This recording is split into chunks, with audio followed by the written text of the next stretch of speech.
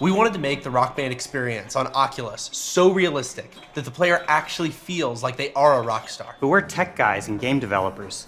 We didn't know what it was like to really feel like a rock star. Clearly we needed help.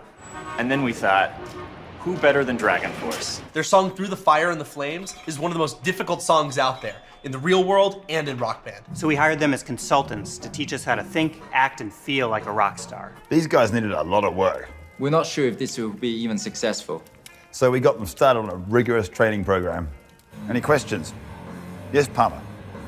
Where are the groupies? Dude, it's 10 a.m. Is that too early for groupies? Okay.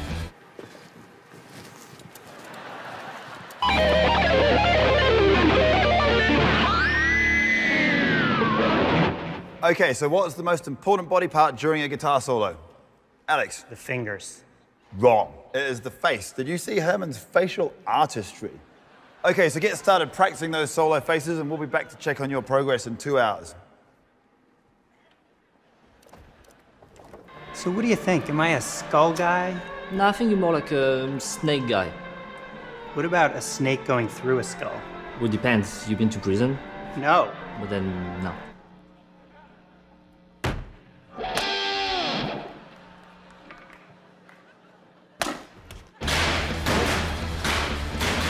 These guys were fast learners. Still, we were looking for final proof that they were thinking, acting, and feeling like rock stars.